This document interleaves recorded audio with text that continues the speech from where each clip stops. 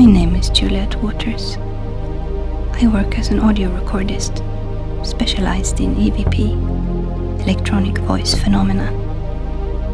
Or as my friends say, I'm a ghost recorder. But I like to see it more as a two-way communication. I'm intrigued to know why they chose to linger in between the worlds. Or maybe they didn't choose at all. Maybe something is holding them back. Maybe I can help them take that step into the light. I don't know. But I can hear them. They're talking, and that's why I record. I live a couple of hours drive from Saginaw, an old family park that's been closed to the public since forever. I've heard there is a back entrance into the park via an old walking bridge. I just bought an old piece of recording equipment, and I figured it could be a good place to test it out on. Welcome to Sylvio. As the introduction said, you play as someone who is investigating ghosts at an abandoned park. And as you might have guessed, this park hasn't exactly had a great history. Some very bad stuff has happened here, which has left some, let's just say, unrestful spirits still lingering. This game is bizarrely obscure. Even though it came out pretty recently and it is on Steam, at the time of recording there's actually only 17 user reviews on Steam, which is an extraordinarily small number. I'm really not quite sure why. So yeah, let me just show you what this game is all about. So it's a horror game, and your main tools are basically your microphone, which you use to record the voices of ghosts that you find, as well as your tape player that you use to process the voices that you do record, because the recordings that you make from the ghosts are not always exactly very clean, and they often need a lot of processing to be able to actually make out words. And you also use the help of your trusty weapon. Now, despite what this might look like, this game is not at all a first-person shooter. You're not going to be shooting zombies or anything like that, or shooting ghosts. Although you do end up shooting ghost orbs. So I guess you do kind of shoot ghosts. But yeah, it's not a shooter. This gun doesn't actually shoot bullets. It's actually some sort of a strange pesticide gun that shoots basically anything you shove down the barrel. And you do shove many, many different things down the barrel. You shove baseballs, I'm pretty sure potatoes, bolts, nuts, and some other stuff that I can't even identify, like this. I don't know what these are. They look kind of like mushrooms, but I think they're like nails or something, but they're really, really thick. I don't know. I really don't know. But yeah, you pretty much just shove whatever the heck you want down the barrel and shoot it. And there's various different forms of ammo, like I said, baseballs and potatoes and stuff like that, but there's actually only two kinds of ammo. There's basically sharp projectiles, which are used for shooting black orbs, and then there's also the blunt objects that are used for pushing things around. So pushing things around, the blunt ammo is used for solving puzzles pretty much, knocking down boards and things like that to open up pathways and things of that sort. And the sharp projectiles are for killing enemies, basically. But again, it's really not a shooter. And every time you shoot, it uses up some of your compressed gas that you have. So if you keep shooting, you're going to want to grab a new canister, such as this, to replenish your shot power. So that's your ghost hunting arsenal. Your microphone to record, your tape player to process the recordings, and your gun. And that's pretty much it. And with those, you go around and gather information and make recordings and basically just try to find keys and stuff like that to unlock the doors, the many, many doors that impede your progress. I believe there's a black orb somewhere up here. This isn't much of a spoiler, by the way, because this is within the first 15 or 20 minutes of the game, so nothing much will be spoiled. I believe there's a black orb somewhere up here. So let me just show you a bit of gameplay. Let's just do gameplay in general so you can see how it works.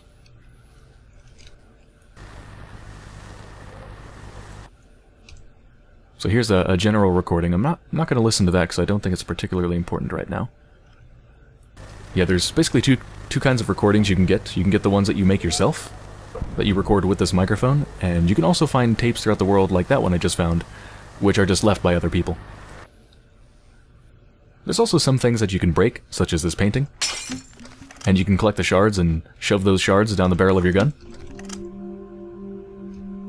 Again, I'm not exactly sure how effective it would be to use a pesticide gun to shoot glass shards. I don't really get how that works, but I'll take it. You can see that there's various white things that you can see through the wall with the distances, telling you where stuff is. I'll explain a little bit more about that later. Is that a hole in the ceiling? Why, yes it is. Okay, so there's a black orb. There's a nasty black orb. And if it touches you, you die. So let's shoot it with our sharp projectiles. There we go, simple as that. Now let's make a recording.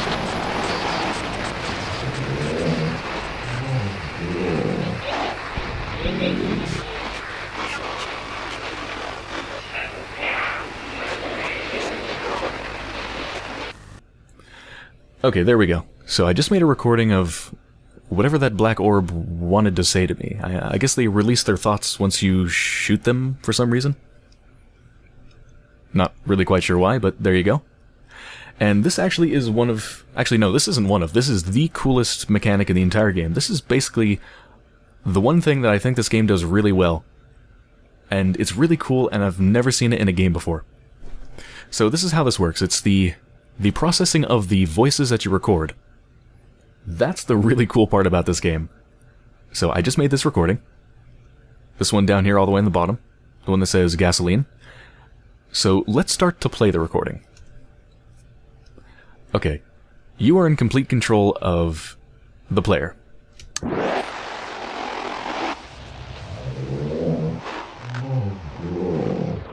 So basically you use WASD to control whether you're going forwards, backwards, and whether you're going forwards and backwards slow or fast. So I can go forwards, I can go forwards fast, I can go forwards slow, and same thing backwards. Slow, normal speed, and fast. And it feels really good. The controls feel really satisfying. It's very intuitive to do this, and it's really cool to just hunt for voices and try to listen for them. So let's just play this at normal speed forwards and hunt for some hidden messages in the audio.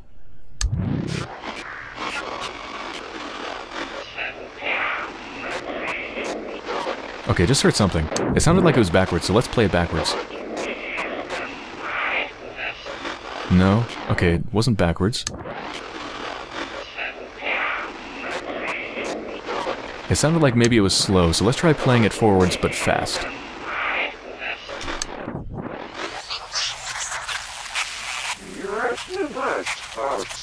Oh, okay, no. That wasn't what I was supposed to do, but it looks like there is a message that you need to speed up to hear, but it looks like it's backwards if I play it forwards, so let's play it fast backwards.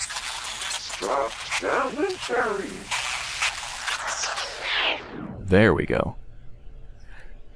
Yeah, so that's how it works. You make recordings, and you gotta listen for something that sounds like it's...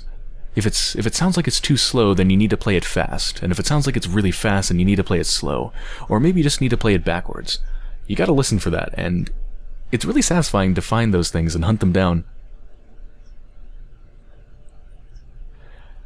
So that is by far the coolest thing that this game does.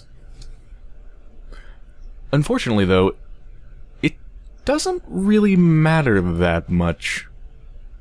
When you discover those messages hidden within, you get a little bit of text like that. That says, strapped down and buried, I think it says. Unfortunately, though, those messages that you discover aren't usually very important. And you can see the recording above this one says the yellow house, and then the one above that says down the hatch. Now, they might have some slight story significance, but they don't really matter that much. What really matters is the little bit of text that appears at the top, already revealed even before you process the message. You can see the latest one that I've just done here says gasoline.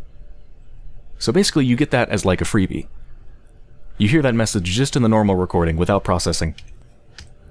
And that's the important part, because gasoline, as you can see, is now one of those white messages with a distance attached to it. And that's one of the main gameplay mechanics of this game, and something that you'll be doing throughout the entirety of it is finding black orbs, shooting them, recording them, and then by listening to the message, it'll reveal where certain items are that you need to progress. So in this case, there's gasoline over there. So if I make my way over there, I can get the gasoline. You can see there's also something here that I need. You can use your microphone to actually basically find out the combination to get inside of this. Use it to listen in for the clicks.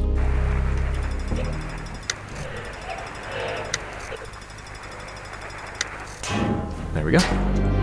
Alright. That is something I need to open some doors.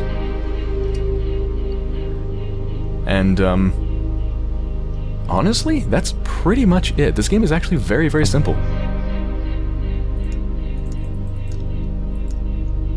That really is pretty much it. Record what black orbs say, and from those recordings it reveals where items are, and then you try to make your way to the items, collect them, and they will be used to progress further in the game. And that's honestly pretty much it. I'm trying to think if there's anything else to show about how the game's played. So just use that to unlock that. There we go. I think something big might happen here.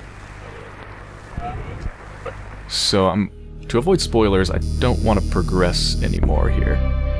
Yeah, I think I'll leave it there. So that's basically it for how the game is played, and so let's talk more about the overall experience of playing through this game, because if you just see this little snippet that I've just showed you, it might seem really interesting, and I was indeed very intrigued by this game at first, when I was still learning the ropes and trying to figure everything out.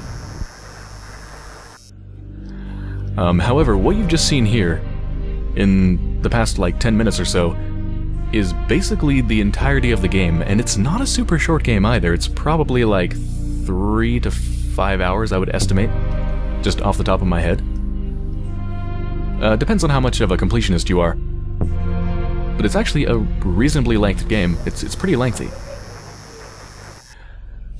But the gameplay gets very, very repetitive, because for the entire game it is just what you've just seen here. Shoot a black orb, go to a place, collect a thing, use that to unlock another door, shoot another black orb, collect some more things, use that to open another door. And there's even some outdoor sections. There's actually some driving sections. This car here is a car that you can actually drive. In fact, that's what I'm trying to do right now in the game, is actually collect all the items to fix this car. That's what I'm supposed to be doing. That's why I needed the gasoline. That's why I still need the gasoline. It's to fuel up the car, and you need like a spare tire and stuff. So you actually end up repairing this car and actually driving it. And so you end up driving on an overworld map, and the map is big and empty, and it's slow to traverse. Just as it's slow to actually walk around. And there is no sprint, by the way. So a lot of this game is doing the same things again and again, and very, very slowly walking from location to location. At first it's not too bad, but it really, you know, after like 3 hours, and then after 4 hours, and then after 5 hours, it really started to wear me down. And it ended up getting very tedious. Because I was just very slowly doing the same things that I've already done throughout the entirety of the game. Not particularly interesting. So it's a very repetitive game. And it's also one that feels extremely janky. So let's just go over some of the jank in this game. It's very unpolished, unfortunately. So let's just start with some little things. Okay, one example, there's no mouse support in the menu. So even though you use the mouse to control the game when you're moving your character around, when you go to the menu, you have to use the keyboard, which is very bizarre. Another example. Oh, I'm sorry, I forgot to mention, once you go to the settings menu, you actually can use the mouse. But when you're in the main menu, you can't. Yeah, I don't really get it. Another thing is the lack of options. For example, there are no subtitles whatsoever, which can be a problem, because the audio mixing is not great, and some of the characters tend to kind of mumble, and you're listening to not the highest quality recordings on your tape player, so it can be an issue. So that's not great. Movement is very, very kind of slippy, slidey. It's like you're moving around on ice all the time. Like your player character doesn't stop moving as soon as you stop pressing a direction key.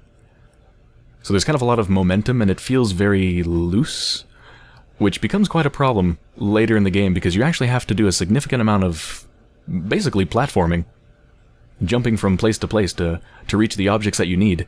You actually have to do that quite a bit, and when the movement is slippy and slidey and doesn't feel good, it's really easy to fall off, and then once again have to very slowly walk all the way back.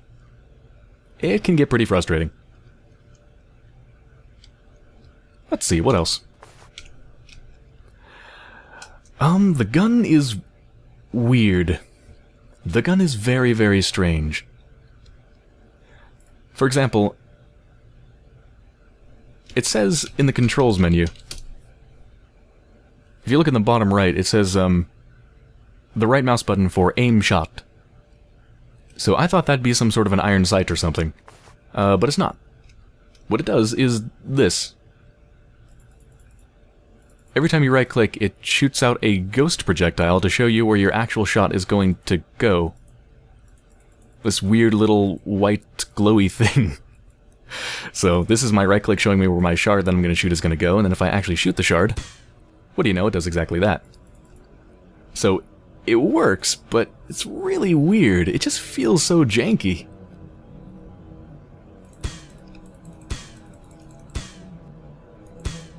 And if you want to get to a different type of ammo, like for example, let's say I need blunt ammo, but I've just filled my barrel up with this sharp ammo. If I want to get to my blunt ammo, the only thing I can do is just continue to shoot my sharp ammo out until I make my way down to the blunt ammo. Like this, there we go. Now I can shoot blunt ammo. It's just really clumsy. Another problem is that the car drives like a greased up cinder block on ice. It's very unpleasant to drive, it's surprisingly slow, and it's really hard to navigate while in the car. Because to navigate, you have to use either a crow, which will, for some reason, fly in the direction that you need to go, but you can only really follow it if you get out of the car, or if you use your recorder, like this, and point it in a direction until you see a number like that, and that will tell you the direction to go. But that also requires you to get out of your car. And getting out of the car is slow and awkward, and it ends up being the case that it's almost faster to just walk the whole way, rather than drive. It's very, very strange. Another little issue is that the black orbs that kill you when they touch you, they travel through anything, even walls. So if one is coming for you, it's going to be able to get to you no matter what. And when you're reading a note, for example, the game doesn't actually pause time. So I found myself multiple times reading a note, and a black orb was, unbeknownst to me, approaching. And I didn't even hear it, because by the time I heard it, it was basically already touching me. And so I've been reading notes multiple times and just suddenly fell dead because a black orb that I didn't hear came up behind me and just turned me into a ghost too. Which is a little bit frustrating. And there was also a time when I got out of my car, and for some reason when I got out of the car I glitched through the bottom of the ground and ended up falling into the void through the world, and I had to quit out of the game and start it back up just to reset my spawn position. Also, something that kept happening again and again very, very frequently is all the time I would press the wrong combination of keys and somehow make it so that I couldn't bring up my gun anymore. I'd go to press the key to bring up the gun and it just wouldn't come up. And to solve that, I always have to just mash a bunch of keys, like switch between my microphone and my inventory items and just mash stuff and turn my flashlight on and off to finally somehow make it so that my gun actually comes back. So that's some of the strange and janky things that have happened in this game. There's many, many more, but suffice to say, overall it just feels very unpolished. It feels very unfinished and very strange. And it's something that pervades throughout the entire game. It's not just one part that feels unpolished, it really is everything, from the movement, to the weapons, to the inventory switching, to the menus, to the game's options. It's just very unpolished, very clunky. Also another, I hate to beat up on this game too much, especially because of how unknown it is, but another thing I didn't care for all that much is the story. Which is perhaps surprising, and kind of sad for a game that really is, it's focused pretty much on the story, because of the main gameplay mechanics of listening to the voices of ghosts and processing what they have to say. You know, the main mechanic is basically collecting information from spirits. And so you'd think it'd have a pretty rich story, since most of what you're doing, ostensibly, is supposed to be finding out what happened to these spirits. You know, why are they still here? But the story is just doled out in really small little fragments, and it's doled out very tediously. One thing I haven't shown you is that you actually can do some seances, where you light a candle and basically have a conversation with a spirit. And doing that is basically like making a bunch of these recordings, where you ask the spirit a question, and then you wait maybe 5 or 10 seconds for the recording to actually finish recording, and then you process it and hear maybe a couple word answer. And then you record again, wait another 10 seconds, go back into the recordings, start playing it again, once again process it, and hear another, like, 3 or 4 word answer. And it can be very tedious, and usually the information that you get from these conversations with these spirits is not concrete enough to do anything with, not concrete enough to make any clear picture. It's too small, it's too tedious to get these little bits of information, these little nuggets of information, and it doesn't add up to enough. There's just not enough meat to the story. So, in summary, it's a very clunky game that tried to do something interesting. It tried to be about talking with spirits and processing audio, and it accomplished that to some degree. The audio processing mechanic here of playing recordings and going slow and fast and backwards to try to hear what they have to say, it is there and it is interesting. But unfortunately, everything else just really detracts from that. In the end, it ends up being a game about basically tediously collecting things and walking back and forth aimlessly. And trust me, you will get stuck multiple times in this game. I got stuck at least 2 times and had to look up video walkthroughs just to be able to progress. So, it's a very flawed game, unfortunately. It's fairly interesting in what it tries to do, and it has the one cool mechanic of the audio analysis. But everything else is pretty tedious, and it just doesn't work all that well. So, that is Sylvio. A very flawed, somewhat interesting, and bizarrely obscure horror game.